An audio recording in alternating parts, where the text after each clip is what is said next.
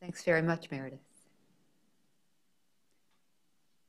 Well, our last speaker this afternoon is Antonio Convit, who's Deputy Director of the Nathan Kline Institute and Professor of Psychiatry, Medicine, and Radiology at the NYU School of Medicine. Dr. Convit's work focuses on the understanding of the impact of obesity-mediated metabolic disease on the brain. He will speak on the topic of toxic stress and its role in childhood obesity.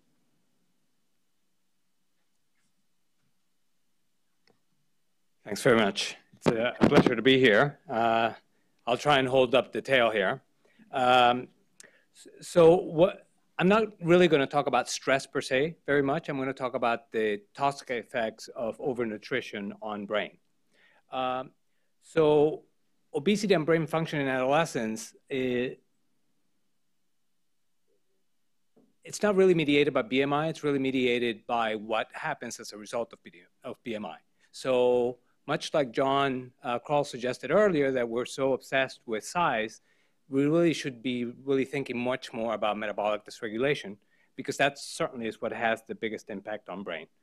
This is just a little data to show you. There are 4 panels here for different cognitive functions, but there are 4 groups of kids. Lean is the leftmost, obese kids without marked insulin resistance, then obese kids with insulin resistance, and then kids with type 2 diabetes. And as you can see, there's a step down function of cognitive performance. So adolescents with metabolic dysregulation, they demonstrate clear brain abnormalities.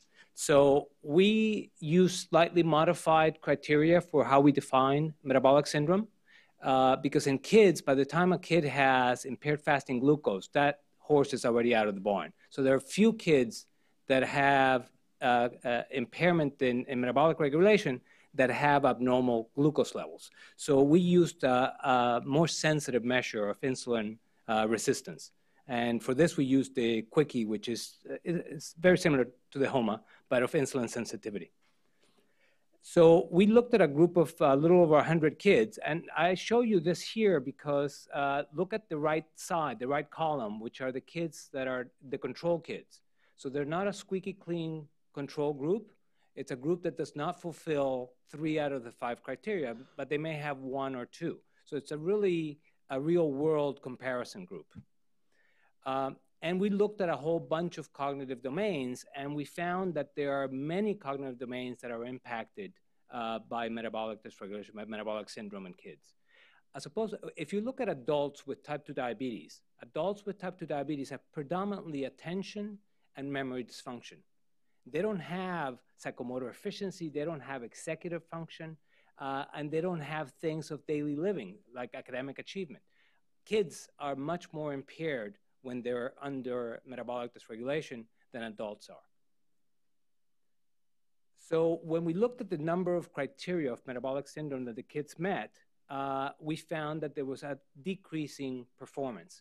So for kids on the left of each of these graphs that have 0 of the 5 criteria, those were the kids who were performing best. The kids who had 4 or more of the criteria were performing the worst. The bottom 2 panels are time tasks, so the higher the number, the worse the performance. So we were interested in, well, what's happening in the brain? So one of the things that we were interested in seeing is the white matter serves as a connector of everywhere in the brain. So we were interested in ascertaining the integrity of the white matter. And you can do that on the MRI very non-invasively. So you can use what is called diffuser tensor imaging. And let me just give you a 2-second review of what that is. So if you have a water molecule in a huge vat of water, it can move in all directions equally. That's called isotropic diffusion. If you constrain the movement of water, as in the pipe up at the top, the water will move preferentially along the long axis of the pipe. Well, axons are basically pipes, and they happen to be covered by myelin.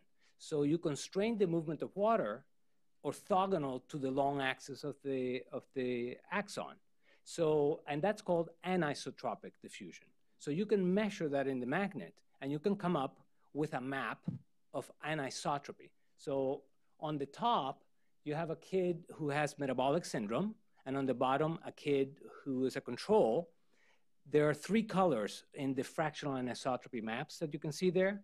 The red is where the fibers are most compact, which is in the corpus callosum, internal capsule, and so forth, and that's why it's shown in red, because it has a lot of fractional anisotropies. The water is very constrained.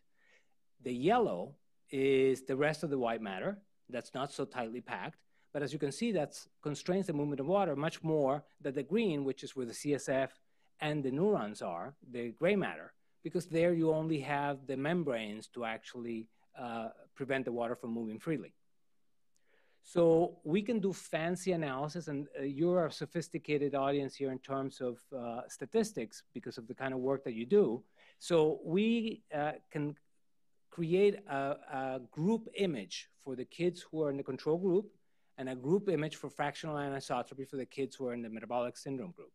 And then we can contrast voxel by voxel, little volume of that brain by little volume of the brain. Obviously, it's gazillions of comparisons, but we constrain those comparisons by having a very low false discovery rate. And if we find one voxel that differentiates the two groups, you have to have 100 contiguous voxels that are in the same direction also significant. So that's the way we do very conservative statistics. And what we found in this little CINA loop here are the areas where the kids with metabolic syndrome had abnormality relative to the kids in the control group. Now, there's no constraint on this analysis. So if the kids with metabolic syndrome were healthier, you would see blobs in orange or yellow. And as you can see, there are none. So the kids with metabolic syndrome are worse off in every single thing, in every single of those blobs that are in the brain. And it's a large volume of blobs. It's almost 5 cc's, which is a huge volume when you're considering the size of the white matter. We also measured the hippocampal volumes, and we measured the amount of water that's in those kids' brains. And what we found was that the hippocampal volume in kids who have metabolic syndrome is already reduced relative to the control kids. So that's been described in kids with type 2 diabetes, and we published that a long time ago. And it's known in adults with type 2 diabetes. But in kids who are pre-diabetic, they already have hippocampal volume reduction, and they already have more brain atrophy than the kids who don't have metabolic syndrome. And not all the factors that go into making up the metabolic syndrome are equal. So if we throw them all into a pot, the only one that survives in explaining the brain in a multivariate setting is insulin resistance. The kids don't care about cholesterol, they don't care about blood pressure, they don't care about anything else. So obviously, if they have horrible blood pressure, that's going to be a problem, but insulin resistance is really the driver here. And these are two graphs showing you the x-axis is the quickie score. So the higher that value, the more insulin sensitive that kid is. And on the y-axis are either the intracranial volt adjusted volume of the hippocampus, because obviously we have boys and girls, so we have to control for the intracranial volt size. And as you can see, there is more on the right side. That's global atrophy. So the higher the insulin sensitivity, the less water there is in that brain. And on the left panel, the more insulin sensitive the kid is, so to the right, the bigger the hippocampal size. Okay, so what could be the mechanisms for this? Obviously, the mechanisms are going to be very complex, and we look at a whole bunch of stuff, but I'm only going to focus on one little thing today, which is microvascular problems, so vascular reactivity. And others have hinted at that today in the placenta and so forth.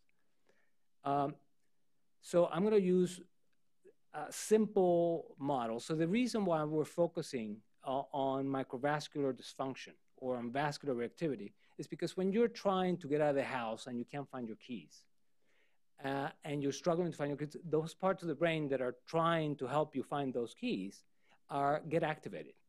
And when a part of the brain gets activated, it uses glucose extremely avidly. We know from microdialysis experiments in animals that there are glucose dips, interstitial glucose dips of about 30%. So the glucose transporter at the blood-brain barrier has a low Km. So that means it's fully saturated at normal glucose levels.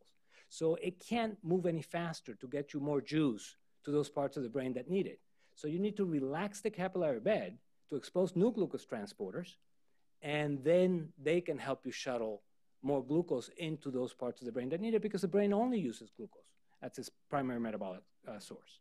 So we know that in insulin resistance, there's endothelial dysfunction, and that the ability to relax the capillary bed under demand is compromised. And that's related to perhaps inflammation. It's related directly to insulin resistance. And there may be a whole bunch of other things. So one of the ways that you can look in kids completely non-invasively is to look at the retinas of these kids. So you can have a kid sit in a dimly lit room, and then you flash a picture of their eye after the pupil dilates in the dimly lit room, and then you can measure the retinal vessels. The reason why we like the retinal vessels is because, number one, they come developmentally from very much the same place as the cerebral microvasculature, and they're controlled by very similar physiology. So this is what a shot looks like. And we filter it so that we can get better resolution, better contrast, and then we can make measurements of both the veins, in this case, and the arteries. We measure them all over the retina, and then we use fancy formulas, and we do it reliably. And then what we find is that if you're going to predict the size of the artery, the bigger the artery in the retina, the arteriole, that means healthier. So it gets reduced by high blood pressure, it gets reduced by dyslipidemia, it gets reduced by a whole bunch of things. But it gets reduced. So here we control for mean blood pressure, for the age of the kid, for sleep apnea, and that explains about 9% of the variance. Now we have boys and girls here, and they're big and small kids, so obviously we want to control for the vessel size, so we control for the size of the venule in the retina, and that explains a big portion of the variance, 33%, because of course, veins and arteries are similar in size. But when you put in the size of the kid, the BMI, and a measure of insulin resistance, you explain an additional 20% in the size of the arteriole or the arteriole. So this potentially is a very non-invasive, easy to obtain, cheap biomarker. So we have corroborated this by doing fancier things that we can do on the MRI that I'm not going to show you today. So we get kids in the MRI, and we have them rebreathe some of their same air. So we increase their end-tidal CO2, and that causes a huge vascular response in the brain. And we know that in kids who have insulin resistance, their amount of the vascular response, the cerebral vascular response, is blunted. So, and that's directly associated to insulin resistance. That's been done with transcranial Doppler, and it's been done with all sorts of methods, but we can do it in the MRI, in the hippocampus, and in other parts. So I wanted to move now to, I'm always talking about bad news. I'm always talking about horrible things that happens to kids' brains. So Sherry had suggested that maybe we try and link this to something that can be done in the community, some public health handle. So there are two easy public health handles. One is fitness and one is sleep, and I'm going to show you a little bit of our work on that. This here is a map of physical inactivity. And for those of you who have seen those obesity maps ad nauseum, that tells you that this map is very similar to the map of obesity and or type 2 diabetes. So this is individuals who don't do anything. They don't golf, they don't garden, they don't do any brisk walking, nothing. So physical inactivity is defined as basically somebody who sits on a couch most of the time and who drives everywhere. Now, in the real world, obesity, so this here is a group of our kids in the lab where we measure their fitness, and we relate that to their waist-height ratio, because it's not just how much excess weight you carry, but where you carry it. And as you can see, this almost looks like I made up this data, but I didn't. So we explain 85% of the variance here. So as you can see, there's a very tight relationship between the waist-height ratio in the kid and how fit that kid is. But more importantly, when you plot how insulin sensitive that kid is, it's directly related to the level of fitness. And we get the exact same results if we do fancy insulin sensitivity assessments with dynamic assessments by doing insulin-modified frequently sample IVGTTs, but I won't bore you with all the details. So no matter what measure of insulin sensitivity we use, we get the exact same measures. So what happens when we cut budgets in schools? Well, we cut two things. We cut gym and we cut art. So, and the problem is that because we want to invest in more quote unquote academic time. So the problem is that this is a study that was done by the Health Department and the Department of Education in New York City. They looked at 550,000 kids. So it's, it's very bad data, but 550,000 make up for a lot of sins in the data. And what they looked at was the BMI of the kids. And in New York City, they do what's called the fitness gram. So they have the kids run up and down and do push-ups and so forth, and they come up with a score of how fit the kid is. Well, as anticipated, of course, the kids who had the largest BMIs were less fit than the kids who had lower BMIs. But, and this is what was very positive about the way they sold this. This article, hardly anybody knows about it. But when they looked at the top third of the kids by fitness and compared them to the bottom third, there were statistically significant differences in grades, but more importantly, in standardized state exams, in Regents exams, that all the kids have to take the exact same exam. When they looked at the top 5% and compared it to the bottom 5%, they differed by 36 percentile points on the Regents exams. That's the difference between an A and a D. Granted, those are the very extremes of this distribution. And some of the kids that are very, very unfit, they may be, physically, they may have other illnesses, they may have asthma, who knows what they could have that contributes to them being unfit. But the issue is that there are a lot of kids here, and fitness is key for academic performance. The other thing that we can try and do something about is sleep. So I can manipulate the sleep of a healthy, athletic individual and have that individual in a matter of a week become insulin resistant.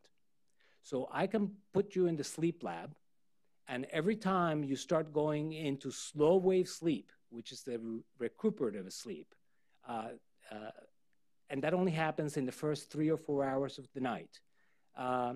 This is a cycle here so at the leftmost, where you have the bigger dips, that's the recuperative sleep. So that's the slow wave sleep. If I disrupt that slow wave sleep, I can actually make you insulin resistant. So kids are very bad sleepers. When you get into adolescence, you don't want to be asleep at all. So we actually do sleep studies at home, and then relate them to very detailed sleep studies that we do in the lab. And what we find is that when you look at the respiratory disturbance index, which is the number of times that the kid wakes up or the number of times that the kid has an apneic or hypopneic episode, that tells you how disrupted that kid's sleep is. That's highly related to the amount of slow wave sleep. Now, slow wave sleep is very important for cleaning toxins out of the brain. There was an animal study that just came out showing that you open up a new type of system for getting toxins out of the brain that we didn't even know existed. So slow wave sleep is extremely important. But when you look at slow wave sleep and how it relates to insulin sensitivity, the more slow wave sleep that the kids have, the more insulin sensitive they are. This is all in the same group of obese kids. And when you look on the right side for a measure of inflammation, the more slow wave sleep the kid has, the less inflammation they have. Granted, this is an acute reactant, so it's different than what we've been talking about today, but CRP, C-reactive protein, but nevertheless, it's important. So what I wanted was to summarize what I spoke about. There are clear abnormalities that are associated with obesity and insulin resistance. The brain abnormalities appear to be driven by insulin resistance.